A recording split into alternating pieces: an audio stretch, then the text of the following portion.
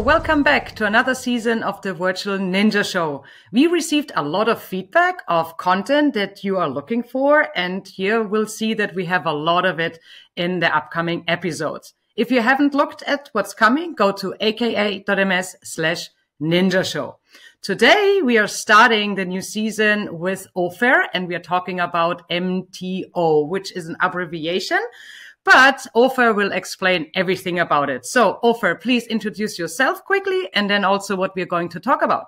Hey everyone, my name is Ofer. I'm leading everything multi-tenancy organization and multi-tenancy support in Defender XDR. So, multi-tenant organization, which is, explain a little bit. I think multi-tenant, so there is either an MSSP or an organization that have multiple tenants of our Defender XDR, and what do they want to do with this, with multiple tenants, and what is your feature about?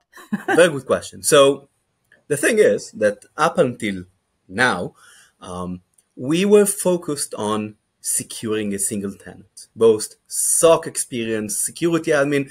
Our boundaries were all about a single tenant. However, we know that in the real life, there are more archetypes, more architectures than a single tenant. You can think of, you mentioned MSSPs, right? They're managing multiple customers, multiple distinct tenants. They might want to take action on simultaneously. They might want to be able to see their posture. They might want to be able to seek for threats. That's what we're providing. Besides MSSPs, we also have those large, complex organizations of the world, right? Sometimes they merge and acquire with different companies. You can think of Microsoft and Blizzard. What? Right? What happens when we acquire them and we need to manage their security and their IT? What happens if Microsoft, for instance, has a presence in multiple geographical locations, right? We have subsidiaries in North America. We have subsidiaries in Europe. We have in the Middle East. So you might want to create different tenants for that exact reason, for data boundaries. That's our target audience. Now, what we're building is a way to manage the security operations in one place. Okay, so as of today, if I'm not mistaken, like an MSSP, for instance, they can switch between tenants and but they need to sign out and sign in, or how is that? Like, I remember there's a drop down if you have multiple tenants that you care about and that you manage, you can do this. So now what you are talking about is something different. Not entirely. The ability to switch tenant actually is something we created as part of the MTO support movement. First, we introduced a way to switch between different tenants without the need to open a new tab, sign in and out. So whenever you want to switch into a different tenant and to do anything, you can go to that component and switch between tenants. So the news now that we released a couple of weeks ago is now that, of course, you can still switch, but now you can apply, let's say, settings or a configuration or like something to multiple tenants without the need to go into each of them and then say, add this, add this, add this. Exactly. So that's the challenge MTO is facing with. So besides just moving between the single tenant instances, we are bringing you a new approach, a new portal, allowing you to see data from multiple tenants at the very same time,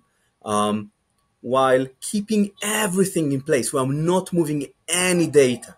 So everything in North America remains there, and we only give you the way to consume information from a single pane. Now, setting management is a pain, content management is a pain. First, we are focused on everything SOC operations. Make your SOC efficient. How do you triage incidents across multiple tenants? How do you try and alerts across multiple tenants? How do you threat hunt across multiple tenants? That's the sort of issues we are solving now. But our kingdom is everything multi-tenant. Okay, so is there anything that someone needs to download or install, or I don't know, how do they get access to that? You called it dashboard, the MTO dashboard. You don't need any special license. Everything you need to do is either going to mto.security.microsoft.com. Everything is there.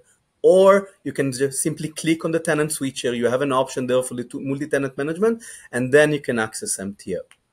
Now, the only thing you do need is accessing multiple tenants at the same time, having a single user with those permission to see data from multiple tenants. So how do you do that? Good question. You have basically two options. If you are a CSP partner of Microsoft, you can use a protocol named GDAP. It allows you for scalable management of your access into your customer tenants. We support that. The second way, if you are not a CSP partner of Microsoft, is using what we call B2B, the Entra ID business-to-business connection. You can achieve that multiple ways. You can use access packages that are capability of Entra ID. You can manually invite external collaborators from additional organization into your organization, or you can set up tenant-to-tenant sync, which is a capability allowing you, again, scalably manage those invites and managing the permission of those external collaborators. Okay, Ofer, so we talked for a while now, and I think I'm eager to see it. So can we maybe show what we just talked about, like signing in to the MTO thingy? Yeah, sure. So the cool thing about MTO, it's integrated into Defender, right? So the only thing you or your SOC analysts have to do is to log into the single tenant, click that tenant switcher you see here. There is a small arrow, and the multi-tenant management will appear. Whenever you click on that, you will be able to see this welcome flow of MTO. That's the MTO portal. Oh, okay. Here, you can select the different tenants you have access for and combine them in a single pane, seeing all the data in one place. After choosing that, the portal will refresh. All the applicable experience will show up. So you can start and seeing, for instance, all the incidents that you have across all the tenants in the same well-known incident experience. Wow. Before we continue there, help me understand. You said you clicked on add tenants, and then you said something like all the tenants we have access to. How does they know why you have access to that? Like, where is the data coming from? Everything is dynamic. So whenever someone invites Heike into another tenant, he's doing that in Entra ID. Basically what we are doing whenever you are logging into the portal, we're asking Entra ID, please give us all the tenants that Heike has access for. So we're getting that list of tenants and presenting it to you. So, and then of course you can always go back and then remove tenants and add the ones that, wow, okay, got it.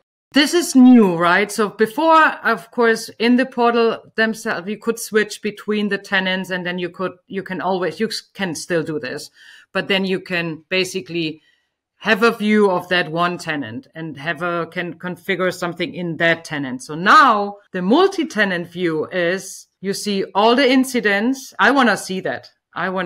So you see all the tenants and you see the tenant name. Wow. Okay. Got it. That's it. It's the same incident experience everyone is familiar with, just with one additional dimension. That's the tenant name. And you can see it here. And if I had a very good demo, you could see many, many tenants here, as we support up to 50 tenants simultaneously. Okay, so this is 50 tenants as of now, because we work with our design partners. This is a good number for most of them to have right now? Basically, yes. Okay. So I see we have the incidents with the tenant name. I would assume for the alerts, it's pretty much the same. Alert list and then tenant ID as well, or tenant name. And then hunting. So what can people hunt for now across the different tenants? Like, what are examples? Tell me about it. So actually, they can hunt for whatever they like. I mean, we allow them to execute a single query across multiple tenants at the same time. And we are just unifying all the result into the hunting pane. So it is nothing new about it. You can just run queries and get all the information that you want without the need to go into each and every other tenant. So it saves your time. So, okay, and if you go there now for the hunting query, can you, whilst you create the query, it is automatically going across the different tenants, or you have to specify which tenants you want this query to run on? So you can specify whatever you like. You chose at first the list of tenants that you want to have visibility into. In advanced hunting, you can select all of those tenants or just a subset. Okay, wow. Let's do it. Let's do it. Let's go hunt. I see there, tenant scope, all in unified view. Those are two right now, and you could probably change it there. Exactly. So the tenant scope here, that's the part allowing you to specify the exact scope of the queries you're executing. And then you can simply run a query. And just like the incident experience, you will see here a prefix, a dimension of the tenant ID this answer came from, and all the information that you wanted to see. And you would normally see in advanced hunting. This is so cool. Wow, and you can even write custom detection rules? Yes, you can see all the different custom detections you have across all the different tenants. So, and you can manage them, you can remove them, you can edit them directly from MTO. Again, without the need to move into the specific tenant. This is so cool. Okay, Ofer, this is exciting. So, and then for the devices, it's also like a full list of all the devices, or how does it look like? I think I've never seen that tenant in the navigation bar. What is that doing? Yeah, so here you can see an aggregated view of all the different devices you have across of all different tenants, just aggregated on a tenant level. So you can see how many high-risk devices you have in each and every other tenant, how many high exposure, how many machines in total. So you can see everything from this single pane of glass. Wow. Wow. And you see also how it can be onboarded at high risk, high exposure, which brings me to the next one, which is vulnerability management. Wow. Again, you have the tenant view and the dashboard view that gives you everything across the tenants you selected. Exactly. So two capabilities here. One is the Defender Vulnerability Management Dashboard in MTO. In here you can see, again, all the different tenants, their exposure score, their drift over the last 30 days. So if something happened overnight, you can open the screen, look at it and see, you know what, my exposure score dramatically increased over the last 30 days. We need to take care of Contoso hotels. Wow. And a bunch of other metrics. The other thing that we have is a tenant level aggregation. So you can see, again, all the different tenants that you have, just in a more prettier view, you can call it. So, and then I think at the very beginning, you wanted to go to the settings. Is there anything that you can configure? I have a lot of questions around the configuration, but I first let you go. Yeah, so whenever you chose the first set of tenants, maybe you want to change it, right? Maybe you got a new tenant added and you want to see it. So the way for adding a new tenant to the view is via the settings. Here is the place you can see all the different tenants that you have. You can add additional tenants if you haven't done so, or you can remove them. Okay. So, Ofer, I know there is also multi-tenancy in other parts of the Microsoft universe. So if they configured multi-tenancy there, is there something that comes down to your multi-tenants, like something that you're leveraging? Good question. If you configure MTO and you configure a bunch of tenants configured together, so for start, you can do everything in Teams and SharePoint, and as well, you can use Defender MTO to manage the security of your tenant. It's not a mandatory requirement. You can manually invite users. You can use GDAP as we talked before. But if you did that, you will be able to use MTO without any further requirement. That's very cool. So is there any other requirements for permissions? Like, usually we have also now unified RBAC, or like, how does RBAC play into this game? Is there something they need to do, or? Yeah, so we respect everything, okay? You could have security admin across one tenant, a security operator across the second tenant, and you could have a customized RBAC role on the third. We don't care. As long as you are able to perform a specific action, let's call it close an incident on one tenant, you will be able to do it in MTO. If you don't, so you won't be able to use it in MTO. MTO respects everything role-based access control or any global role within the different tenants. Again, they all remained completely independent. We don't allow any elevation of privileges. we're just giving you that single pane of glass without the need to open multiple tabs. Wow. Okay. So if someone doesn't have permissions in, let's say, email and collaboration in one tenant, and you run an advanced hunting query about something emailed, you will not get the results from that one tenant where you don't have permissions to access those tables. Exactly. Advanced hunting will give you only the information you have access to. Okay, you really thought it through, right? It took us quite a while. Yes, I mean, it's been a while, Ofer. I remember that this was a big ask for a very long time. And I know there were like other priorities and we did other things for multi-tenancy, but this is huge. And I'm pretty sure, I mean, how is the feedback? Like you work with customers and how are they liking it? Honestly, there are two sources of feedback. One is, oh, this is amazing. I can hit the trash incident across multiple tenants. And the second is, oh, wait, I have this list of 100 items we need in MTO tomorrow. But, this is, I mean, we always keep working and there will always be improvements and new things coming. So, Ofer, I know this is probably also a bigger question, but maybe can you share a little bit best practices on how MSSPs or larger organizations should deal with these multiple tenants with permissions and granting account access and these kind of things? Yeah, sure. If you're a large organization and you need to grant your global SOC with access to multiple tenants, the most scalable way is to combine two things.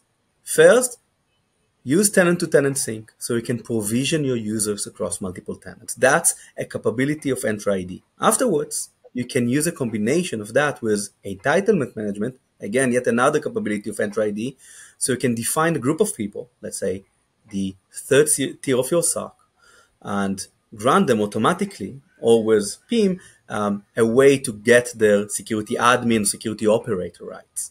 So combining both capabilities, you can scalably provision your SOC across multiple tenants, and then with a click of a button, they can switch tenants, see them in MTO, and do whatever they like.